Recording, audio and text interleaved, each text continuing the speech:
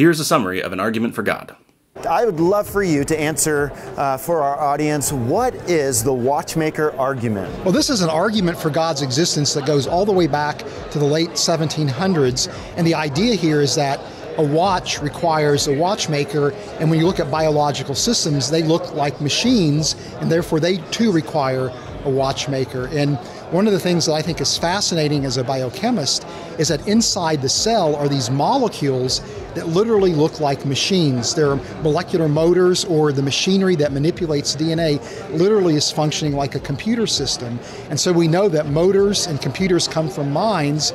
So if we see these machines and computers inside the cell, that indicates that the cell must come from a mind as well. Now, on its face, this can seem very intuitive. In fact, I'd wager that this sort of reasoning undergirds the confidence that many people have in their belief in God. But should it? I'd say not so fast. Let's briefly go over some of the questions we might ask when interrogating this line of reasoning. Number 1, does this analogy actually work? It's not at all clear that it does. As Oppy writes, the compelling reasons that we have for supposing that the watch is the product of intelligent design simply do not carry over to reasons for supposing that the natural world is the product of intelligent design. The background knowledge that we have about the production of manufactured materials and components is not paralleled by any comparable knowledge about the production of biological materials and components. More could be said, of course, but there's a genuine question as to whether this analogy can do as much work as some people think. Number 2, does the data support these intuitions? Suppose we grant that there's something valuable to this analogy, or even that the reasoning seems to work. It's now time to test our armchair theorizing against the data of the real world. And what do we find when we do?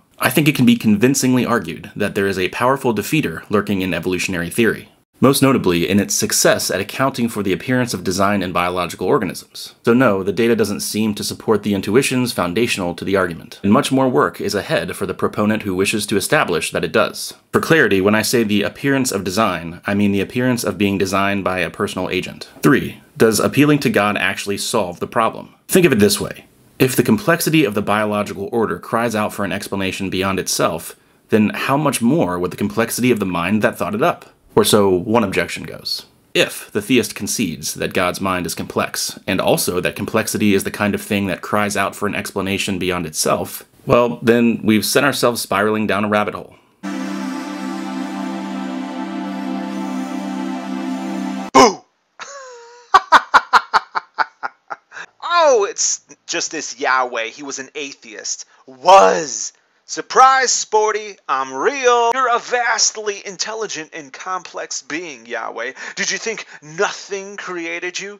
You think you just created yourself? There are 2 ways a theist could respond to this. They could say that complex things don't need an explanation if they exist necessarily, and God exists necessarily. Or they could deny that any complexity exists in God at all. Strictly speaking, both of these responses sidestep the original objection, but they just trade one problem for a host of new ones. It's beyond the scope of this video to do a deep dive on what those problems are, but I'll link a paper in the description for those interested. Number 4, if successful, how much support would this reasoning lend to theism? Surprisingly little, actually. Let's strengthen this analogy by talking about cell phones instead of watches. When I look down at my phone, I do infer a design, yes, but I also infer a team of embodied designers who made the phone out of pre-existing stuff. Applying these inferences to biological organisms hardly lends support to the idea of a single unembodied designer who ultimately created ex nihilo. Instead, they straightforwardly undermine it. Further, when I recognize suboptimal features on my phone or some app, I infer fallibility at best and incompetence at worst. And if I were to click on a link that gave me a virus, I would infer malevolent design.